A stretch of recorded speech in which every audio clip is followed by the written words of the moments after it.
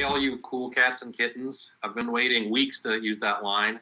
Thanks, everybody, for joining us today. It's going to be very free form. We've got a lot of pictures that we're going to be showing. I'm going to be talking really specifically about my experience, our club. I'm in a private club, but I think there's a lot of applications here that you can use, whether you're at a resort, public course, municipal course, wherever you might be. We're going to touch a little bit on food and beverage, too, and some of the other non-golf activities that we've got going.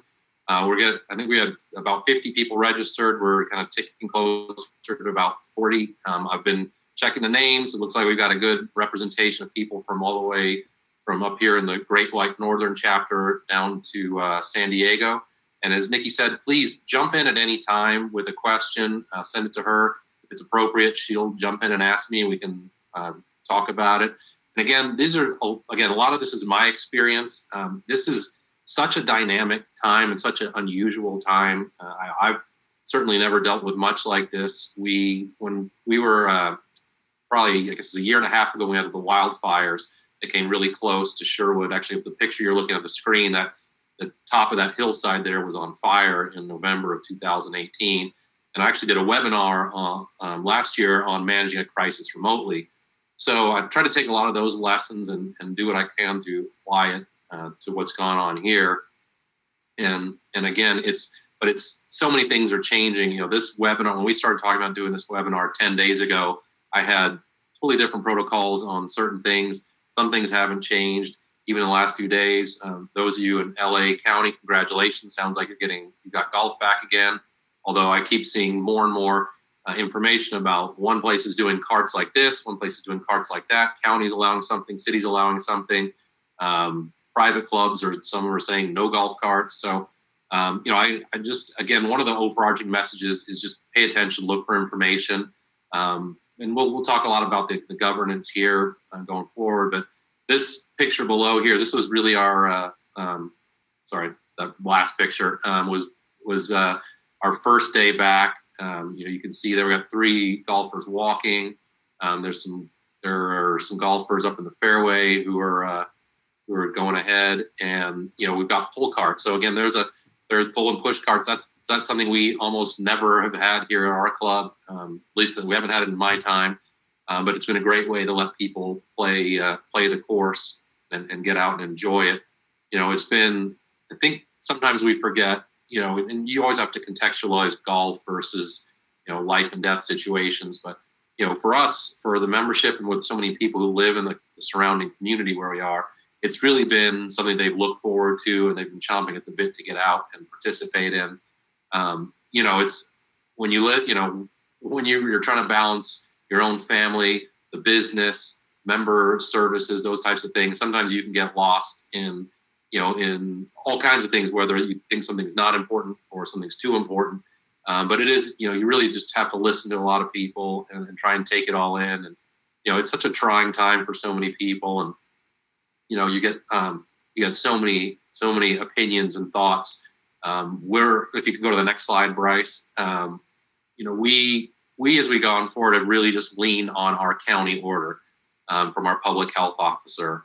Now, one of the things you're going to find is every member has a different take on what your county or city orders are, and you kind of have to listen to it, and you have to understand it, and sometimes it can help you understand just the mindset that the members are in and what they're going for. So let's talk a little bit right off the bat about working with the local governments and the connections. So I'm here in Ventura County. I was lucky enough to connect Todd Kiefer, our immediate past president of the section, is at Las Posas. And so he and I obviously know each other very well and connected. And then we started reaching out and connecting to other operators, of both private clubs, some of the public courses, some of the city courses, here in Ventura County, and just trying to connect and get a little bit of sort of a group together, which we wound up calling an alliance. And we wanted to figure out how can we, what's our best route? What's our best way to go? And we, it's very often you can reach your public officials when things are going well, but when things are going badly, they're getting tugged in 8 million different directions. And as probably most of you realize, golf wasn't at the top of most most of these public officials' agendas. So, we took an approach, and Nikki's gonna jump in and talk about the SCGA here in just a second. Well, actually, Nikki, why don't I just turn over to you for 1 second? Do you want to talk about the SCGA before I get into talking about Craig Kessler and some of the work we've done there? Sure, I appreciate it, Rob.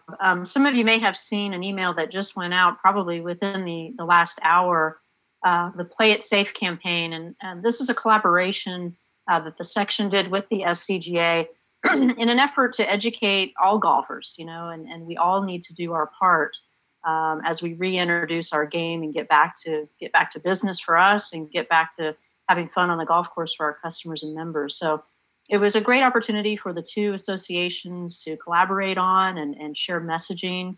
You'll start to see more social media posts on this. You obviously received a letter from both Tom and Kevin Heaney.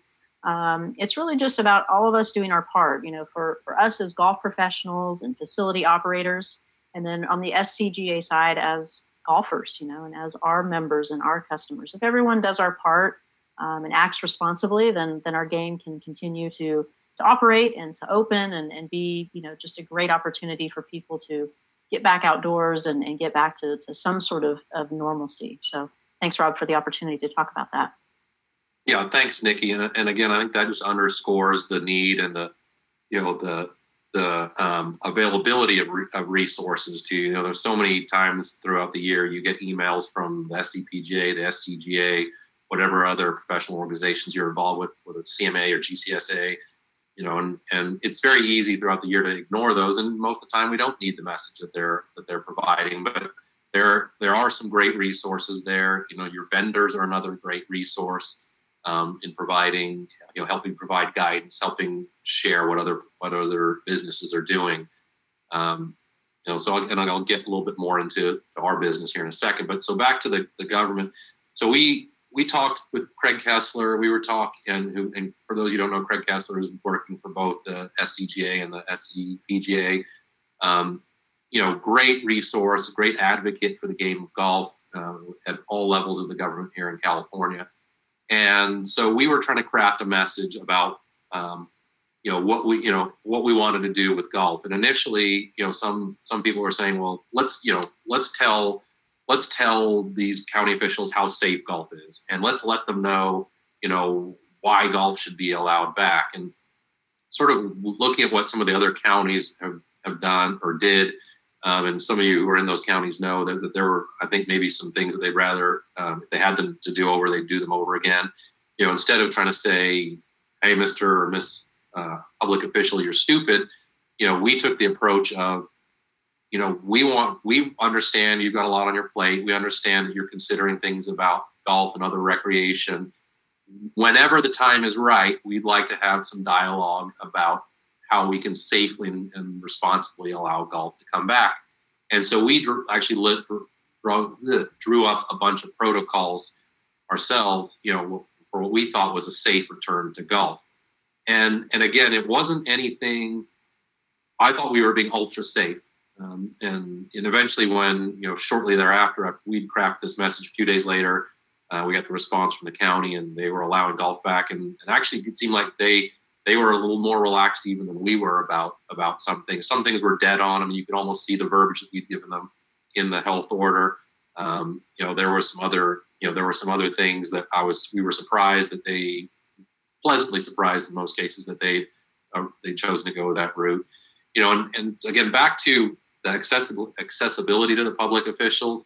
That's again why it's so important to have this alliance and try and get together as a group, because I by myself am much weaker than I am now with these about a dozen other operators who all have varying degrees of connections with their supervisors, the health officers, the different county officials. We have, one of our operators has a social basketball relationship with one of the public officials who was very helpful in assisting us. And again, it wasn't that he assisted us in getting golf back, but he said, you guys, you can't push it. Here's here's where we are. So he gave us a little bit of guidance in helping us along there.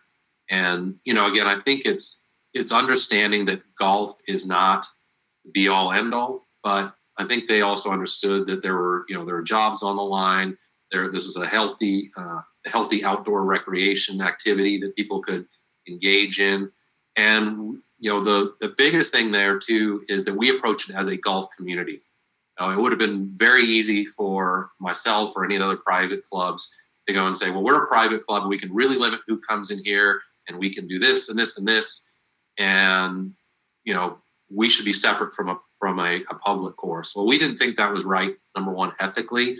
And number two, we actually didn't think it was going to resonate in any case with the public officials. And, I think as you approach this as a group, all the rising tide will lift all the boats. And, I think we were successful that way. I think, there were some counties that I've seen where they've had these conversations and they've said, well, we're going to do this together. And, that kind of bleeds in with, what Nikki was talking about in this next point where it says partnerships with other courses is it's really important that you try to maintain communications with one another. I'm going to get on a soapbox for a minute here is we have courses in our county who frankly, I think have broken the health order. And while everybody's entitled to operate their business however they want, in this case, a misstep or an egregious misstep, I guess I should say, by any one or group of our courses, in my opinion, can potentially cost us the ability to have golf around. And I spoke to some of those operators. I had communications with them. And it's challenging. I know there were operators I spoke to who the operator themselves said, "You're right. What we're doing is really pushing the limits, but I have an owner or an ownership group or whoever who is pulling, signing the paychecks and saying, we've got to do this for whatever reason." I think some of those courses have pulled back a little bit. They realized maybe they were pushing the envelope a little.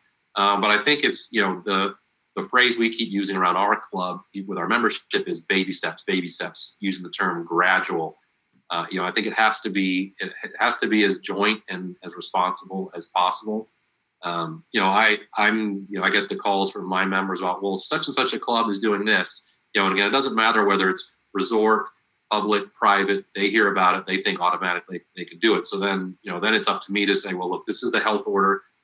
Sometimes it's very black and white. Sometimes there's interpretation. We've chosen to take the more conservative interpretation of most things. Now we've been reopened now for about 2.5 weeks, and some of the things where it was a little gray, and now we've seen other clubs do it, and we've kind of talked about it. We said, okay, well, maybe we can do such and such a thing. We'll talk about some examples here in a second. But again, try and stay in communication. Look at this as a partnership with the other courses. And as I say, connect with those professional associations. We listed 4 down at the bottom of that slide there. There are great resources there. It's helpful to find out what people are doing. I'm encouraging everybody to pay attention to what Texas, Florida, Georgia, South Carolina are doing, because they're a little bit ahead of us in some of the gradual reopening. Hopefully, any hiccups or successes that they have, we'll be able to learn from or copy, and go forward more successfully. I've realized more and more that the professional associations that I'm involved with, which is all 4 of those that you see down there, and there are some great resources. And sometimes it's just good to hear that some people are going through some of the same challenges as you are. But more often than not, you're finding out some new and creative solutions to the things that you're trying to work through. Just talking about a few of these pictures here that we've got on the far right side there, you've got Jeff Fowler, our director of golf. We are going with face masks when we're either working closely with one another or connecting with the guests. For those of you who've been wearing the face mask and trying to be in the operation, carrying on a conversation, it can be challenging. So if we're appropriately distanced, we might pull down the face mask or pull it up. But again, we're being very cautious about what we're doing, in terms of our operations. You can see you have members carrying their bags. We don't have staff touching any items of any member at all. We have a bag room that's been closed. So if somebody shows up and they don't have their bag, we will get their bag out and give it to them. But once they've accepted it, we're not taking it back until we change the policy there. The bottom middle picture there, a couple of our longtime tennis members. They were out for a walk that day. So there was a period when we were completely shut down for golf for a couple of weeks, starting in early April. And so we kind of took a look at what can we do? What can we offer to our membership?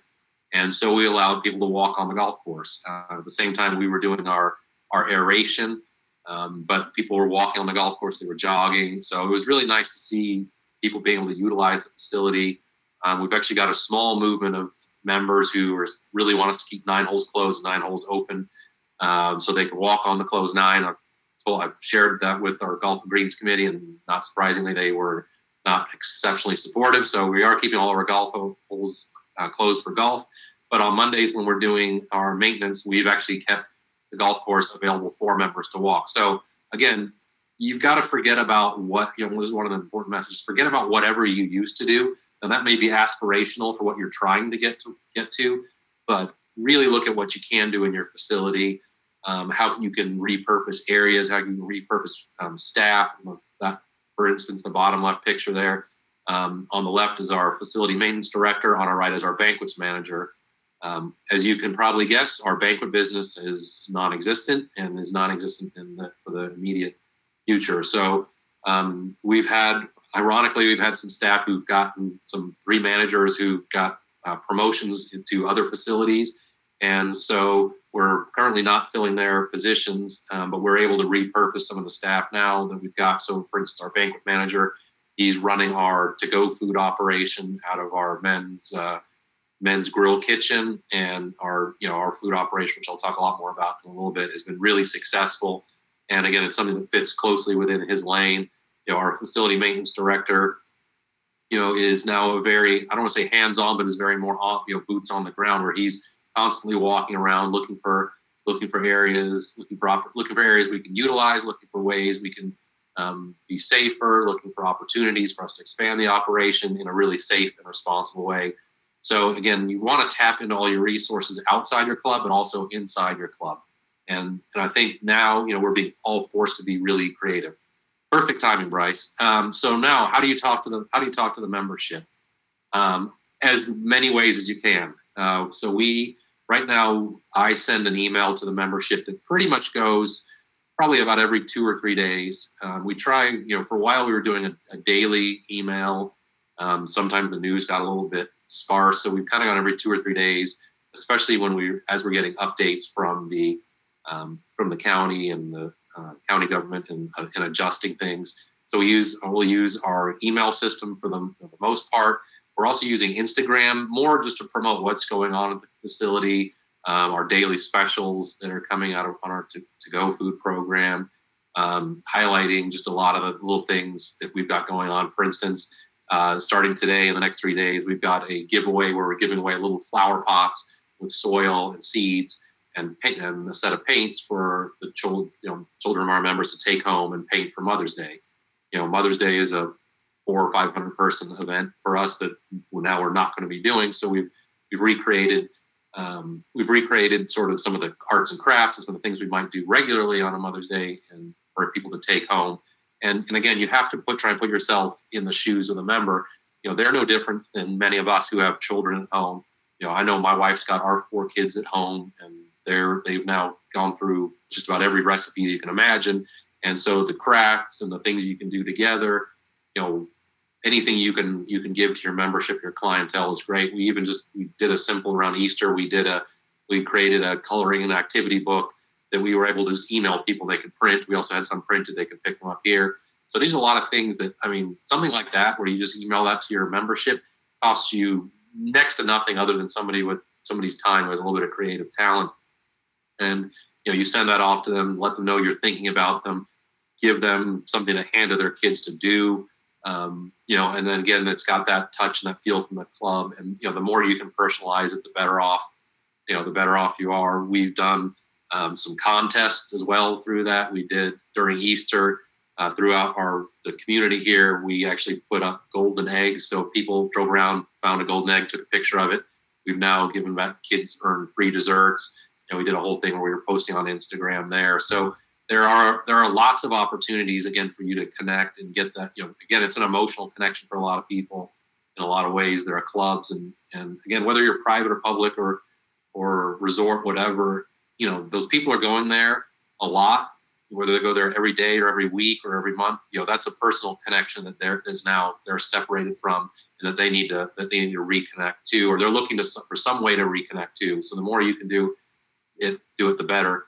You can see we've got a lot of signage. We've got a few more signs we'll show you, but we kind of pride ourselves on having minimal signage. I'm not a no signage type of person, because I think some clubs do that, but now we've got signage that directs people all over. Bryce, if you just go back real quick for 1 second. I want to talk about this. The communication tactic is the no over promising, because you're going to get a lot of people asking questions on, when are you going to do this? Or I've got this idea, or I heard so-and-so told me the county is going to do that, or this city's doing that, or this other county is going to do that. I think you want to make sure, it can be really tiresome, and it can almost be a burden when you've got people who are coming at you again and again and again. But again, most everybody, with a very small exception, are coming at you with very good intentions, very appreciative, trying to suggest things, also just wanting information. You'd love to hear anything with any amount of certainty, but we just know that that's not the case. But I think if you can say things like, that's really interesting, or we'll take a look at that. We're going to talk to our management group. We're going to talk to our committee, our board, our owner, whomever it might be. I think you can say, I understand that as well, or I hope we can do that. Certain kind of buzzwords about, what you're hearing from your county, that you can let them know. But again, you want to be really careful about the over-promising. I expected that probably late last week we'd be having an adjustment on the golf cart. What we do with golf carts, haven't heard anything. And fortunately, I didn't put that too much out there, but I was intimating to a couple members I spoke to that I thought we might get golf carts. And again, importantly here, as you're talking to members and as you're letting people know what you do what you can when you can. One of the things that we've seen is sometimes the local governments are giving us 3, 4, 5 days of advance notice that on such and such a day you'll be able to do this, or this is the new health order. There have been a couple occasions when we got a health order late on a Saturday night that tennis was allowed as a recreation. That was something we were able to turn on the next day. Golf, on the other hand, we didn't have any staff scheduled. We actually had no clue that golf was coming back. So we didn't have any golf till the following Tuesday. So, you've got to get in this mode of, you're almost preparing for the however many contingencies there are. We can talk about it in food and beverage, but I have no idea what's going to happen with food and beverage. My guess is it's going to look something like some of these other states where food and beverage, a la carte dining, rather, where you've got people coming in to sit down, whether it's outside or inside, will be on a 25 or 50% capacity basis. Some of you are going to have to decide, is it even worth it for you to open your doors at that point for that, in your food and beverage? It may not. For us, we've got staff here working, doing a to-go program. So to have a la carte means shifting a few of our resources and adding a little bit more for us to be able to do that, especially if it's on a limited basis. So you have to start asking yourself those questions now, but start asking them now and try to formulate plans, whatever it might be, so that you're not flat-footed when things come along. Bryce, if you go to the next slide.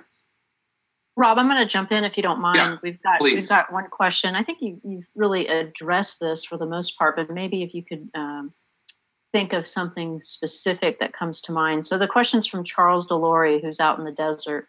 As I prepare to open my facility, is there anything that you missed in your opening that you can share to help us as we prepare to open? I guess, thanks for the question, Charles. So I'll probably stumble into a couple of things that aren't coming straight to mind right now as I go through this, because this is really, we're getting in more of the operational reopening. But I think try to almost, write up your document, write up your protocols, because you're going to have to share that with, especially if it's a membership, or if you've got, again, no matter where you are, like we're now emailing things to members. How you want to approach guests, for example, emailing things to members that they can send to their guests. So, what I would say is, one of the things we missed initially, and and it didn't really bite us at all. I think we caught ourselves pretty quickly, but member, and maybe this happens everywhere, if you don't put it in writing, people are going to create their own answer, or they're going to say, it's kind of like my kids, like, well, you didn't say I couldn't, climb onto the roof. Well, I didn't realize I had to say that kind of thing. So you kind of almost have to, it's not great because we're all in the service industry. And so you almost have to have the list of here's what you can do and here's what you can't do.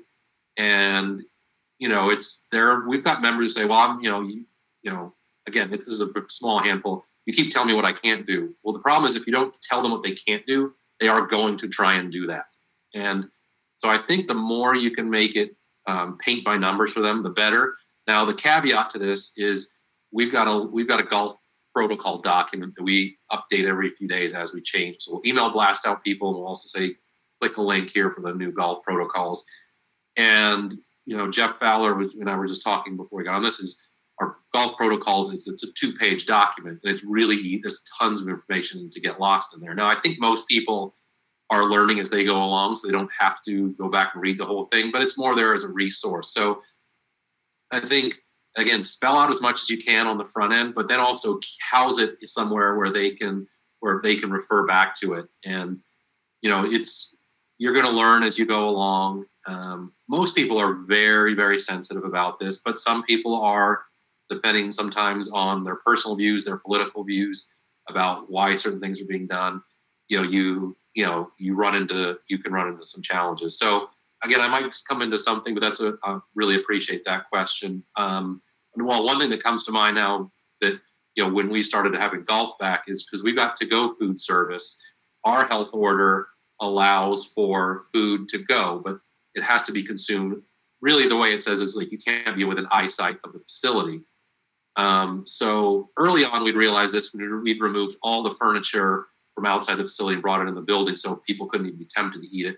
But we'd actually left some furniture just right out. I mean, it's literally right outside my office. I look right outside it, more for people who were, taking a rest after they got done their walk and were sitting down for a second. Well, we quickly realized that if you had furniture sitting around, people were going to sit in it and use it to eat. And so we, after a few days of trying to tell people that you couldn't sit around, we just removed the furniture. Same thing we ran in with golf carts. We were disinfecting and cleaning them in advance. And so we kind of said to ourselves, should we pull the golf carts out? Oh, let's pull them out. They're marked. They're in a location. Well, right away, golfers who were waiting to tee off would go and sit in the golf carts. And so then we realized, okay, so we've done a couple different things. We've, kind of cordoned off the area where the golf carts are sometimes, and we're maybe only bringing out one or two at a time. We've got them lined up in our cart barn to bring out. So again, it's sometimes in your various operations, you're going to stumble into the mistakes, but those are a few there. So we'll talk, let's get into some, again, I think maybe some of these things will help out as well. So getting into what are your service levels going to be and setting expectations. So we keep hammering over and over again. We think of ourselves as a high service level, high touch facility. And we greet you at the bag drop. If there's a guest, we're radioing into the locker room, letting them know they're coming. We're escorting them there. We're getting them to the driving range. We're getting them loaded on the cart. We've got a lot of amenities that we can share. We've got service on the driving range. We're now almost all of that's gone. All of that's gone. So we reopened our range. So I'm trying to think of the timeline here. So 10, 12 days ago, maybe almost 2 weeks ago, we opened up our range for warm-up only. So if you look at that top right picture of the range, you can see there's 4 piles of balls that have no bag stand next to it. So we would have a station of 4 spots for the 4 golfers getting ready to tee off for a 10-minute warm-up. So that's initially how we opened. 10-minute warm-up for those 4. Then this week we moved into, if you look at the far end down the range, the stands there, those are for members who just want to come and hit balls who aren't playing, and we're doing a reservation system. So you can book it's same-day reservations. You can book reservations on the hour for 45-minute sessions of the range. We give you a 5-minute warning when it's done, and then when you're done, the staff out of the bag stand refills the balls, and then gets the next person to come in. We haven't had a ton of people coming to do that. I think we went and operated out of caution. That's where this is our third day, so we only started the reservations program on Tuesday. We'll see how it goes this weekend. My guess is that probably sometime next week we'll go back to we'll go back to a no reservations range system, but we'll still have an area where people will have to check in. So if the range is full, you'll just have to wait your turn at that point. So, that range reservation system was another huge layer of work that we had to do. But, we were able to do it because some areas we've had to pull back service staff so we can have them working in different areas and support that. And then the stand here at the end of the range, the loan stand, we've just started this Tuesday. We're starting to try out lessons. So we've had a few people come out for some lessons. Our health order is very unclear about that. But we've kind of watched what some other clubs are doing with golf and tennis lessons. And so again, we're practicing social distancing. So for me as a former instructor who would be moving people's shoulders and hands and things like that, I would have a tough time giving a lesson, but you figure it out, you adapt. So that's what we're doing with the driving range. Our county's health order doesn't allow for putting greens in short game areas. So we've shut those down. I'm hoping those will come back soon, but that will be another area to manage as well. Talking about guests. So we allowed no guests when we reopened for golf 2.5 weeks ago. Then this past weekend, we allowed family guests. We have a whole definition of basically it's immediate family. So we allowed that. So we had a few guests. And then this coming weekend, we're going to allow still family guests, but we're going to allow one non-family guest per member. I depending on how active and busy some of the courses in LA are, I couldn't see because a lot of our members live in LA County. So I could see some of them bringing people here. And also, again, people are still looking for something to do. But it's really important to hammer home with your members that they've got to communicate to their guests in advance of, here's what you can expect. There's no locker room. There's no entering the clubhouse. Change your shoes in the parking lot. Nobody's going to touch your bag. There are no golf carts. We'll talk about the golf carts in a second.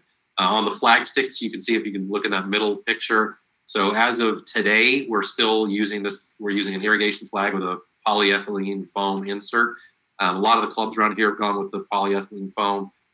There's sort of a mix of clubs that are around here that are using either no flag, they're using irrigation flags, or they are using a flag. The way you read our health order, it's a little bit funny. It sounds like, in one sense, it sounds like you can't use flag sticks. In another sense, it sounds like if you've created a no-touch environment, you can use a flag stick. We've seen some of the clubs that are using flag sticks, and some I think are doing it really better than others, where they're using a foam or a piece of PVC, so the ball's sitting near the top, so you really don't have to reach in. Some have it, we've seen it's going down, and in my mind, you're still literally reaching in that, you're touching the hole. So we're probably going to start playing around with having a proper flag stick in using the foam, but it'll be pretty similar to this with with hopefully the ball sitting near the top, so you can kind of knock it away with the putter as best as possible. Again, it's one of those things that's really challenging for all of us in trying to interpret how flag sticks and certain operational things are supposed to go. I mentioned carts. I say we don't allow carts, but we are allowing carts for golfers with disabilities. So again, this is where I think there's been some, let's just call it liberal interpretation by some people about how that can be applied. We're trying to keep a more strict construct of how we're reading the order. Again, it's not worth it to us in particular to try and push it. Although again, I think the next round of protocols from the health order in our Ventura health order will probably allow a little bit more of that. I talked about pull carts already. Again, this is something that was not allowed at our club. I've already talked to kind of our managers here, floated it a little bit with our golf and greens committee, and I think this is something that we'll probably make the operational decision to have this be allowed on a full-time basis going forward. I think there are certain things that people have concerns about pull carts being out there, but I think they're all very manageable. I think it's also another great way for people to get out and walk, get exercise, especially in the afternoons here when playing in the evenings in the summer is such an amazing time. One other thing I should have mentioned in one of those other pictures with the pull carts is the way those of you who played our golf course, not if you watched on TV because they essentially flip the 9s on TV. But our front 9, if you played here, is a lot more difficult to walk. And there's a couple really steep walks, a couple lengthy walks between holes. And so we were having a lot of people who just wanted to come out, and really they could only play 9 holes anyway on a good day. And walking that 9 holes was really, really challenging for them. So we, for right now, until we get golf carts back, and maybe for a little while thereafter still, we've switched our 9s so that they play the back 9 first, front 9 second, because the back 9, if you just want to play 9 holes, is quite a bit easier to walk. So again, these are the small operational things that don't have to be a permanent change, but if you look at it in a temporary sense, really can be again a nice, thoughtful gesture to your members, your clients, your guests. It's the talking about the driving range, talking about the guests, talking about golf carts. It's a reintroduction. You have to figure out how are you doing, how are you bringing that back safely. You can't go from 0 to 100 right away. So you've got to focus on the cleanliness. What are your protocols going to be for cleaning golf carts? So, even though we're only cleaning a handful of golf carts right now, we're prepared for when the switch gets flipped, and also assuming it'll probably be single rider carts.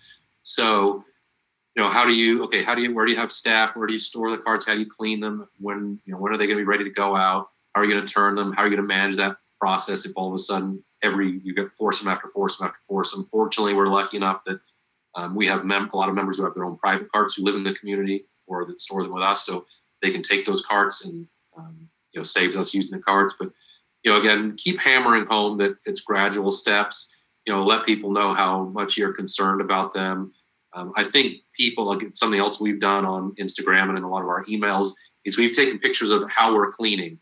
We've taken pictures of how the staff is spaced out, how we're using UV light at night in the areas that have been high traffic to try and kill anything. Again, it's showing that you care, showing that you're there for your guests and your members.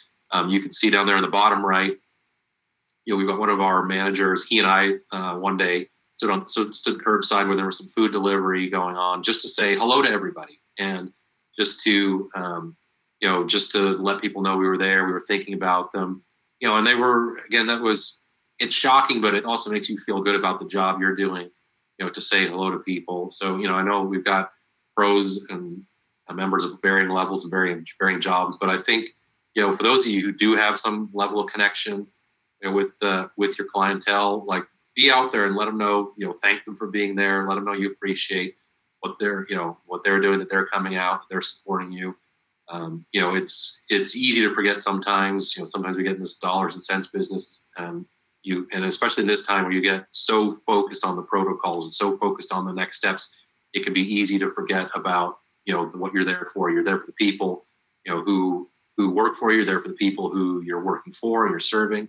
And it kind of goes back to one of those messages that I was sharing with you about when we had the wildfires and I keep trying to remind myself of this day in and day out. It's about the people. It's about making sure your staff's okay, their families are okay, they understand what's going on in their jobs, they're coming back to a safe working environment, that the guest members know we care about them. They're coming back to enjoy a safe environment. They're taking food to go from a safe environment. So really, again, it's back to the communications. Perfect segue. Wait a minute. Oh, question. You have a question on driving range. So before we move on to food, this is from Tony Chavez. And Tony, you say it's maybe a dumb question. There's no such thing. Just dumb people, Tony. Rob, what protocol are you using to clean the range balls? Are you using any special disinfectant or just plain old soap and water? So, Tony, if you reach out to me at the end, or if anybody reaches out by email, I can tell you, Jeff Fowler, our director of golf, I believe we're using primarily soap and water, but I do think he's added in, I'm going to say some kind of disinfectant or bleach to it. So I'm not 100% sure. I don't want to give you the wrong information, but I can tell you what we're doing if you reach out by email at the end. Sorry, I don't have a better answer there.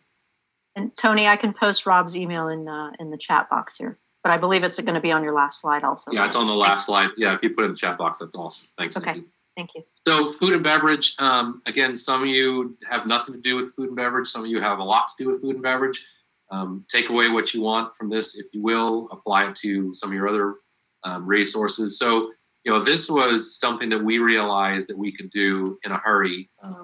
We shut down. So we found out, going back to, trying to remember the exact date, or March 15th or whatever that Sunday was, maybe March 12th or something, whatever that Sunday was, at an emergency board meeting, discussed that we'd actually found out that a few hours before that we'd had some wedding guests a week prior who'd gone home to Canada and tested positive for the virus. So we immediately shut down the facility, just out of abundance of caution. And I think that was also what a lot of facilities were starting to do right then. But we realized we didn't have anybody who tested positive. We had nobody who was showing any signs. We were, by that point, about 10 days away. So we pretty quickly got it to go food and beverage operation up and running. We had a very simple menu. We let the members know what we were going to be doing, how we were going to be doing it. We wound up having time slots for people to book. So basically, it was almost like you were making restaurant reservation, but you were making reservation to pick up your food. So we were doing dinner starting, we'd say 5 o'clock. We'd really start about 4 o'clock. So every 15 minutes, we would have 4 slots for people to pick up. So we did that all the way through 7. We've actually expanded to 7:30. Lunch started. We would start taking orders for lunch and dinner at 9:30 in the morning. Lunch would go from 11 until 4. Then we'd really run the lunch menu with about a half dozen entree options and some soup specials as well. So you can see a lot. That top left picture was one of our busier nights. We did a specialty night that might have been Easter, but I think that might have been Easter. So we run a specialty menu. So we're utilizing our banquet kitchen, using our grill kitchen. You can see we do everything we can to keep properly spaced. You got the guys with gloves and masks on. The downside of not having banquets is you don't have the banquet, you don't have the revenue. The upside is now you have a banquet kitchen that can do a ton of food prep for you. So we really utilize that a lot. Those guys were the ones kind of coming up with a lot of the food specials. Our chef de cuisine, who normally runs our a la carte option in our tennis clubhouse, which is kind of the hub for a la carte dining, he now we've consolidated all our operations in our golf clubhouse. So he was running the specials. They were trying out different things in the banquet kitchen. So it was really nice. Like, we almost had like a test kitchen and a prep kitchen in one. They could really help support our grill kitchen, who was putting out all the food. And I think one of the keys is communicating to the members about what we're doing, what we're able to do. Again, back about the cleanliness, letting them know about menus. The specials are something that have been really a big hit, just because it's something new, and we've found that people don't. I think a lot of people, while you want to be out of your house, there's plenty of people who also don't want to go into public areas that they don't know, like a grocery store, when they don't have to. And we joke sometimes about our membership is that they have the cleanest kitchens in the world because they don't cook. Well, and we're seeing it. We're doing about 150 covers a day, mostly in dinner. So we've got a pretty robust business that's going on. I talked about the specials. Holidays has been really really something we've taken special attention to. So Easter was a big day for us. I think we did 250 covers or so. Cinco de Mayo was roughly 250 covers as well. We got Mother's Day, where we're doing a totally different concept, basically doing packages for 2, 4, and 6 people, where they can do it. There's a breakfast package, and we've got a brunch package, and I think we're up in the 300s now for the covers there. So again, like, these holidays still go on. Oh, sorry, actually, I think that top left picture was actually our Passover. So we have a pretty large Jewish membership. Now, we're not Hillcrest, who managed to do, I think, about 1,500 covers, during Passover. But, we did manage to do, I think, about 200 or 150, 200 covers that night as well. So, there are still these meaningful times and holidays and occasions that are going on for people that you can take advantage of. We're now getting into kind of viewing ourselves as a catering company, and looking at, with a lot of graduations coming up, we're going to be getting into the to-go food business for graduation. So we're putting together graduation packages, also, which will apply equally to special occasion packages. So if there's anniversaries, birthdays, or anything else that people are celebrating, we can do that. In the middle, probably looks like next week we'll be kicking off a market concept where people can buy. There's certain things that we can get access to that maybe their markets can't. In terms of like produce and proteins and some other things. And I think that's going to be appealing because again, it's they view us as a safe environment, much as they view you as a safe environment. So they're going to want to come to you. And ABC has relaxed all kinds of laws on how you can sell. We already had a wine license that allowed us to sell to-go wine, and ABC's relaxed some of the things. So look to see locally what you can do with wines and spirits. We've sold. When I look at the numbers, it's mind blowing. We were selling an average of $1,500 a day in to-go wine.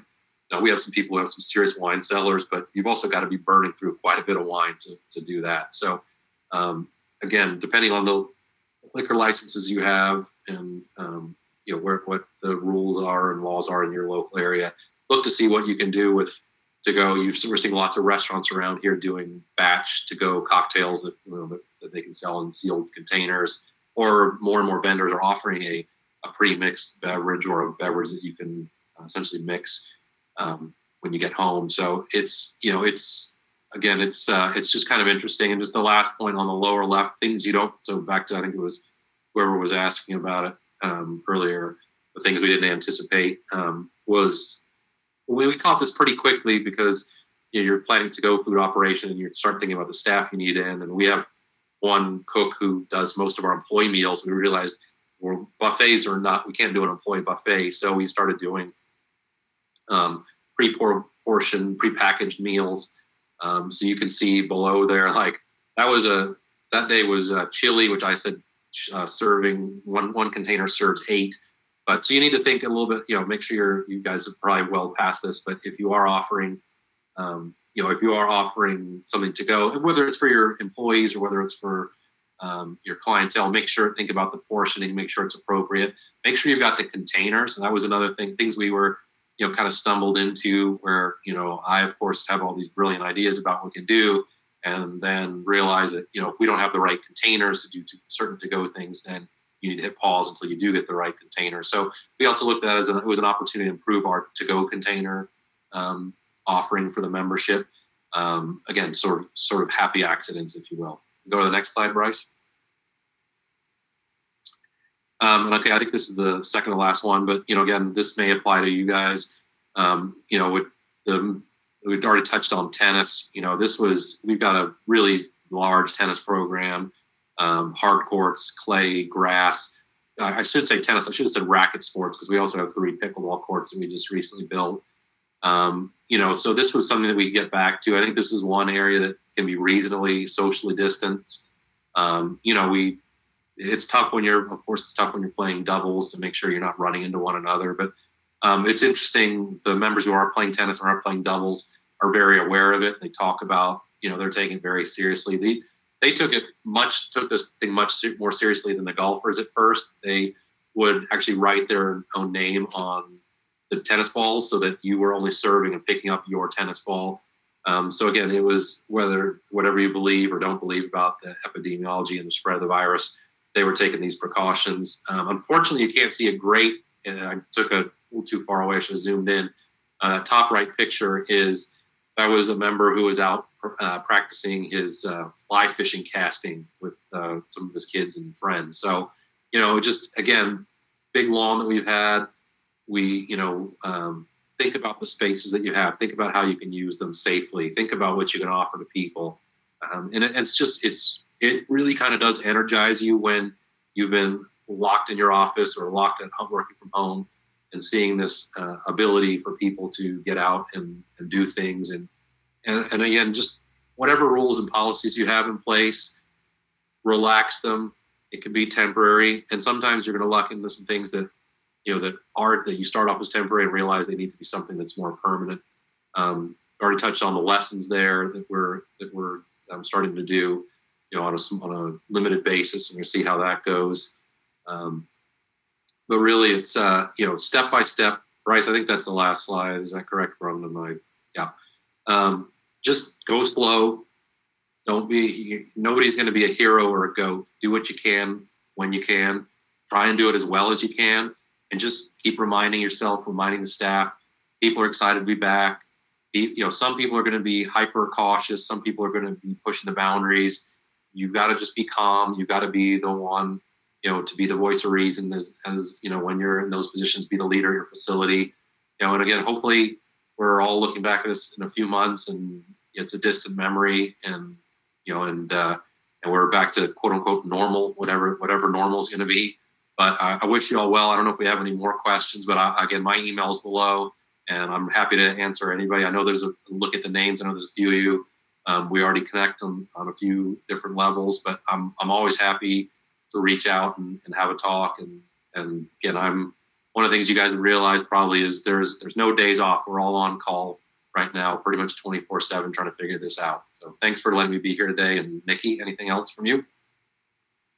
Rob, thank you so much. I think we've covered all the questions that were submitted. Someone did ask if this will be posted later. It will be posted on our website and on our YouTube channel. I did include the link there.